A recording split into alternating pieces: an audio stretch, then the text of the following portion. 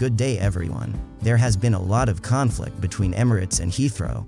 Heathrow have been facing loads of problems lately. These problems have led to problems between them and airlines. The problem that is seen in the news is between Emirates and Heathrow, and we're going to cover it.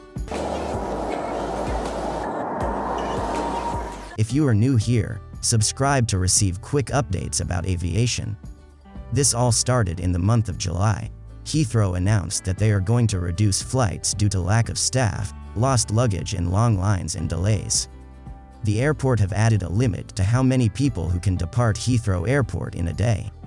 The number was capped at 100,000 people.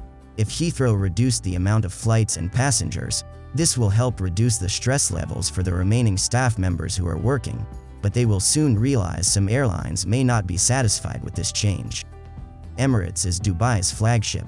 The airline is known for their expensive business and first-class seats. On July 14, 2022, Emirates announced that they aren't going to comply with Heathrow's changes. On the same day, Emirates said in a statement, their communications not only dictated the specific flights on which we should throw out paying passengers, but also threatened legal action for non-compliance. This is entirely unreasonable and unacceptable, and we reject these demands. In this statement, Emirates is saying that they don't want to cancel flights that passengers booked and paid for. Emirates refused to cut scheduled flights because the airline would lose money due to cancellations, which could also affect the airline's reputation.